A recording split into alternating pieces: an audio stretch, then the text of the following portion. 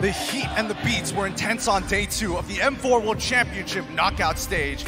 As old rivalries for past M Series fueled the tension in the air.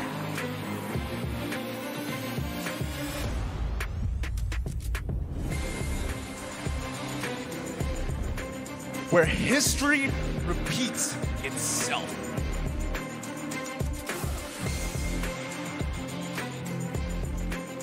The first series of the day saw Torak taking on their bitter old rivals, RRQ Hoshi, who defeated them in the world stage in M1 and M3.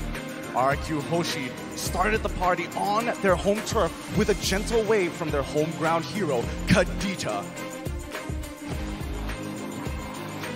Birthday boy Albert then showcased what the true skill ceiling in a game like MLBB can be on his special day.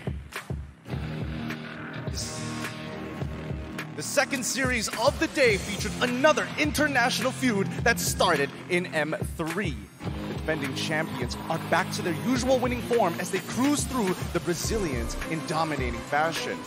RRQ Akira showed signs of life when Takashi performed out of his mind to claw back in game number 1. But in the end, the Filipino representatives were too much for the Samba boys to handle. With that, we'll head on to the lower brackets today where elimination is on the line. It is the survival of the fittest. Let's see who will make it out alive. Dare to be great.